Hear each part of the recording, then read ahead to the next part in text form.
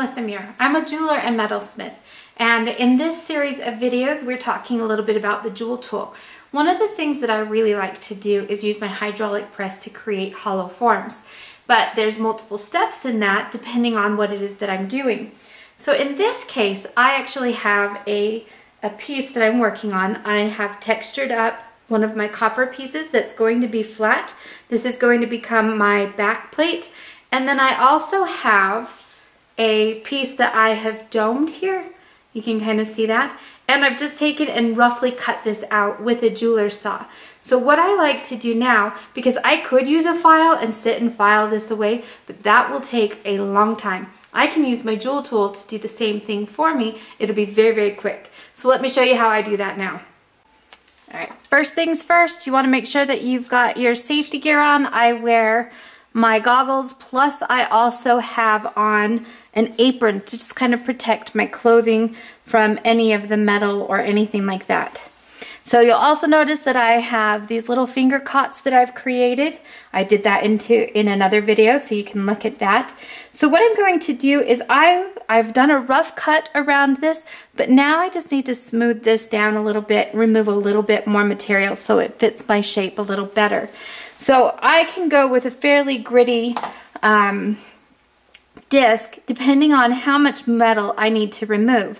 So in this case I don't really need to remove that much, so I'm going to go with a 120 grit disc. This is a ceramic one that I'm using. Now I also have a vacuum hooked up to this and a light so that I can easily see what it is that I'm doing.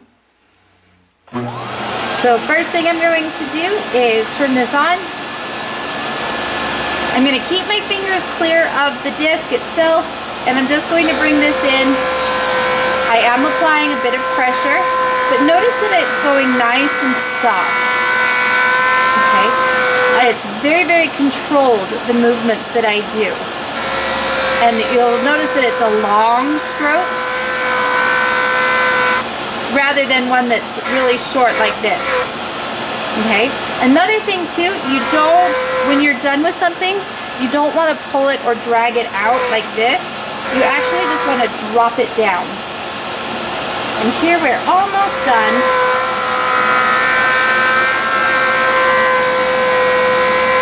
Now the reason for the finger cuts is to kind of protect my fingers from the heat on this.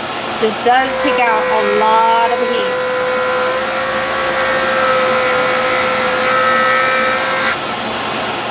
Also, you'll notice that I'm running the long side against this, and I don't want to take a point into the turn. The wheel turns this way at a very rapid speed, so you do want to be very careful about how you approach the metal on this so that it doesn't catch and take it out of your hands. At this point, I've drilled some holes into this and I've soldered it onto the back plate. You can also see that some of the solder has come up here. I've again roughly cut this out. So now I'm ready to regrind this back down and get it smooth once more.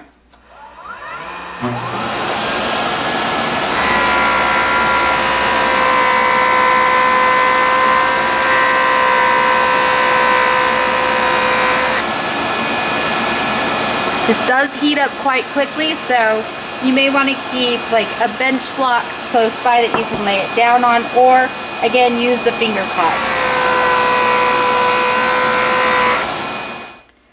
So now I've done the entire piece. I've gone around the entire edge and smoothed everything away. Everything is nice and flush.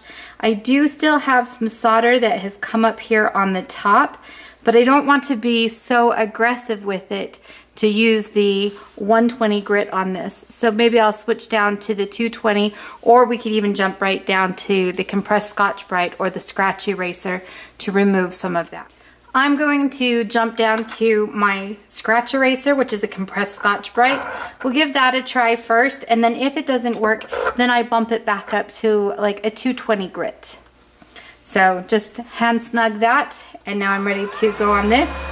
And again, I'm just going to use that gentle pressure and direct it.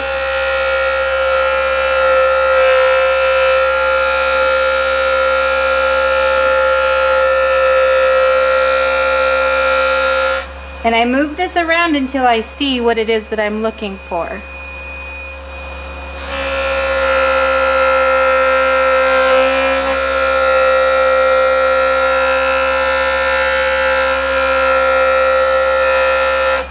So I am giving it definitely some pressure here, but it doesn't take a whole lot.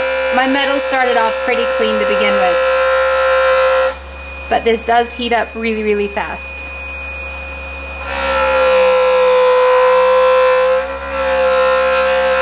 Everything has now been smoothed out with the scratch eraser, except for the texture that's here on the back. So that would be something left to do. However, I'm not going to do much on the JoolTool with that. That's more of just something that we will add some patina and do a little bit of highlight removal with. So the next thing we're going to do is switch this over to our polishing buff. So this is a felt wheel.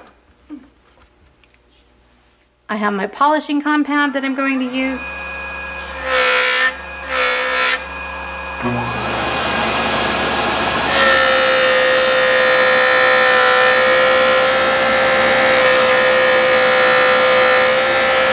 Now people have asked me how to get a really high shine, one that's a mirror finish without any type of scratches or marks or directional flows from this. And really, your best way to do this is by applying a little bit more pressure than what you were doing with some of the other methods. So I also find that as long as I leave it sitting in there and watching while those scratches go away, that's when I have the best success.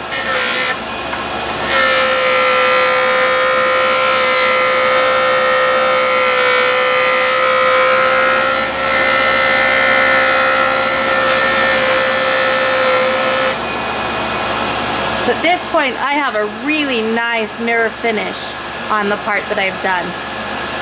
And that's what you do. So I would finish this up. So at this point, once you go through all of it, sometimes I have a little bit of the polishing compound that sticks on there.